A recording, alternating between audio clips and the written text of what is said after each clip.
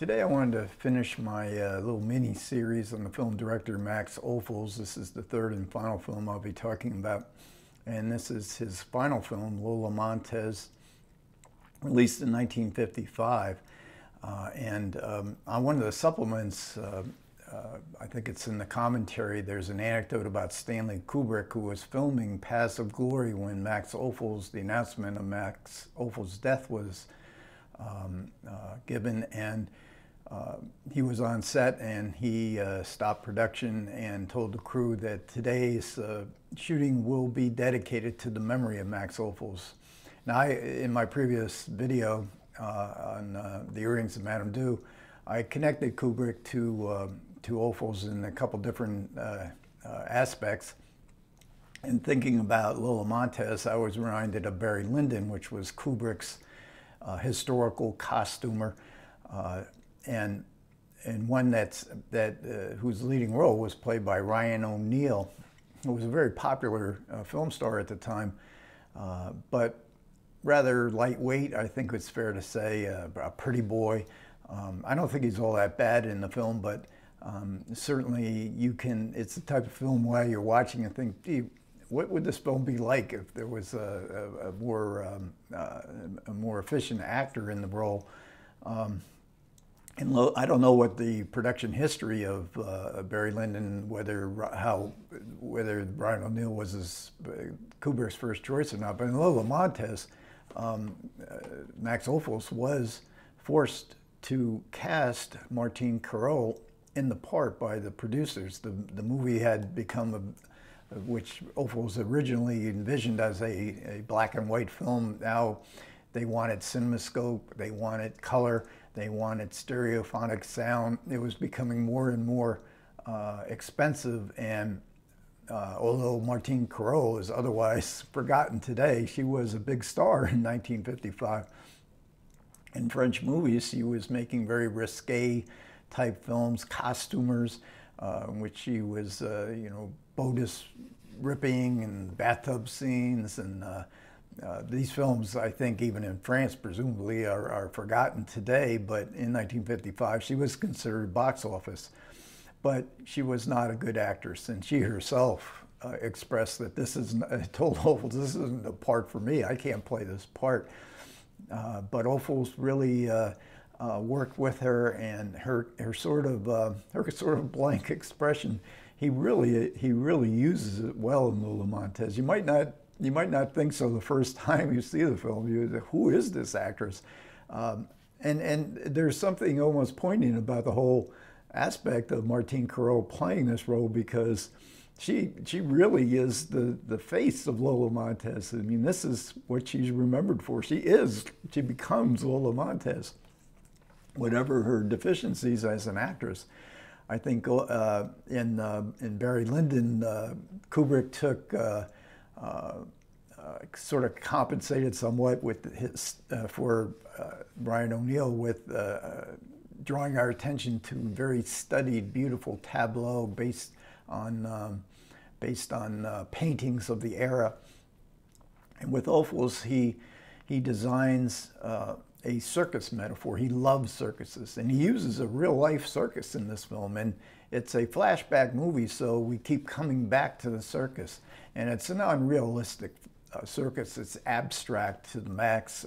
It's a circus totally devoted to the life of Lola Montes, who was he was a real-life celebrity. This movie is very much a commentary on celebrity and the worshiping of celebrities.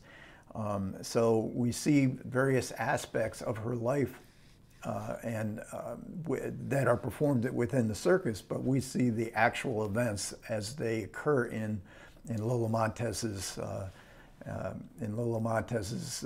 memories. So the first one, we see an affair filmed in a coach, and somehow Max Ophuls manages to do a tracking shot within that coach with Franz Liszt. Now, Lola Montes was a real-life figure, but she was, and she knew Franz Liszt. It's not that biographers don't really have any real knowledge or real evidence that she actually had an affair with Franz Liszt, but it's a beautiful segment. Then we see, we go back to the circus, and then we go back to her teenage years, where she marries the lover of her mother. Her mother's trying to marry her off to a very rich baron, and instead Lola Montez marries her mother's lover, but he turns out to be a drunken no-gooder, and so Lola Montez has to, and her name wasn't Lola Montez in real life. That becomes her name when she becomes a celebrity. Then there's a very long, very effective, certainly the best part of the movie, I think, for most people, is her affair with King Ludwig of Bavaria. Now, this is not the mad King Ludwig, but he becomes totally bewitched by her. But their affair is seen as if not true love, because there was a great age difference, true affection between, a very deep affection that Ophuls really brings out in this movie. And yeah, he makes her his official mistress, gives her a castle. But in 1848, when revolutions were going all through Europe, there was a revolution that Lola Montez had to go, and she's saved by a student played by Oscar Werner. And very early Oscar Werner, 1955 role, and he could be the twin of David Hemmings. I was just so struck by how the David Hemmings, say, a blow-up, looks just like him. And that's historically accurate. There was actually a group of students that formed a society that kind of worshipped Lola Montez, and they do save her from the revolution. And this was in Bavaria. This was a revolution of the right wing of the church and conservative forces that felt that Lola Montez had been given way too much influence over the king. So then we return to the circus, and the ringmaster is played by Peter Ustinov, and maybe his greatest role of all time. And he also is presumed to be a former lover, or at least he still loves her. But as they go through her whole life, and in the commentary by Susan White, which is outstanding, and she wrote a book about Max Ophuls, which I have right here. And this is the cinema of Max Ophuls. This is a very scholarly work, pretty dense. I have to go through it slow, but her commentary is a lot more down to earth. But she does cover many of the themes in Lola Montez, which is also themes in all of Max Ophuls' movies. Very much gender, very much like Mitsuguchi. I think she cites as a director that very much concerned with women's role and their kind of imprisonment by the patriarchy in this era. Certainly class as well, and mostly, you know, the male gaze. And Max, I mean, this is the film that illustrates the male gaze, and you'll see it illustrated spectacularly in the final shot of Lola Montez.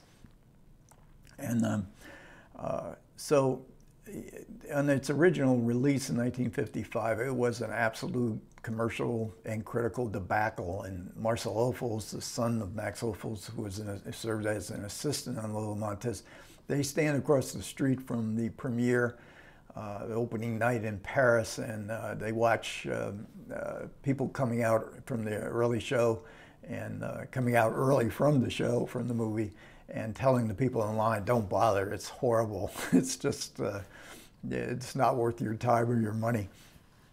One can only imagine Max Ophuls, the effort, the imagination that Ophuls put into Lola Montez, how devastating that must have been to him. And then it was butchered by the producers. It was scenes where whole scenes taken out. When it played in the U.S., it played in the flashback structure was taken away, and it played in a linear form, and which is a real desecration, because if nothing else, Lola Montez, like all Max Ophuls films, were absolutely beautifully constructed. And there's also an essay in Lola Montes in this little booklet by Gary Giddens. And Giddens was mostly a music critic. He wrote great film criticism as well. But he's perfect for this because his background in music really gives him a unique perspective on this construction by Max Ophuls, because Lola Montes is like some of his films, but particularly Lola Montes is constructed like a symphony. And he breaks, Gary Giddens breaks the film down into the various movements of this symphonic structure that Max Ophuls gives to Lola Montes. So then, in 1968, another producer bought the rights to Lola Montes and then reconstructed it, hopefully into a form that was close to what the original Max Ophuls cut was. It still was missing a few things that have been restored into the Criterion release, Blu-ray release of the film. And when it was released in the U.S., and the film, even in the beginning, the film and Max Ophuls and Lola Montes were greatly championed by the Cahiers du Cinema critics, and most particularly Francois Truffaut, who had a correspondence with Ophuls, and in one of the supplements, Marcel Ophuls reads a letter that Ophuls wrote to Truffaut and thanking him for his support. When it came to the U.S. in 1968, Andrew Sarris, who was the auteur, the popularizer of the auteur theory in the United States, and quite a prominent critic of 1968, and I was in those years I was very much a disciple of Andrew Sarris, and in his review he called Lola Montes the greatest film ever made, and he would stake his critical reputation on that. Well, that's kind of the kiss of death for a film like Citizen Kane. One of the most common reactions, well, Citizen Kane is the greatest film ever made, and people see, what was so great about that? And Lola Montes is probably even more open to that because of the performance by Martine Carole and the circus. The circus itself is so abstract and so baroque that it's kind of difficult to get your bearings within it. So I went to see it, and I was perplexed for those reasons. But through the years, I've come to appreciate it a lot more, especially in this recent, I will rewatch, and then rewatching it with the commentary. I'm much more inclined to view it as the masterpiece that both Susan White and Gary Giddens and Andrew Sarris thought it was. If nothing else, he wanted to get people to notice it, to at least contemplate, is this a great film or not, even if the consensus was not that it was not. And for me, Max Ophuls in general, Lola Montes in particular, are things that I like to come back to. I feel a compulsion to come back to. And I have that like in novels, maybe The Sheltering Sky by Paul Bowles, or The Great Gatsby by F. Scott Fitzgerald. They just books that every once in a while I just feel I need to read that. And in music it would be Bob Dylan for sure. I grew up, I was a teenager in the 60s when Dylan started, and although I don't listen to him much anymore, sometimes I just have to. It's the plaintive quality, the poignancy and of his lyrics, and whether they be blowing in the wind from the distant past, or more likely now, it's not dark yet, but it's getting there, would be the song I sometimes have to listen to over and over again. And the same way with Ophuls, and it's kind of a style, a directing style that is so unique, and Alfred Hitchcock is another one who he didn't make realistic films.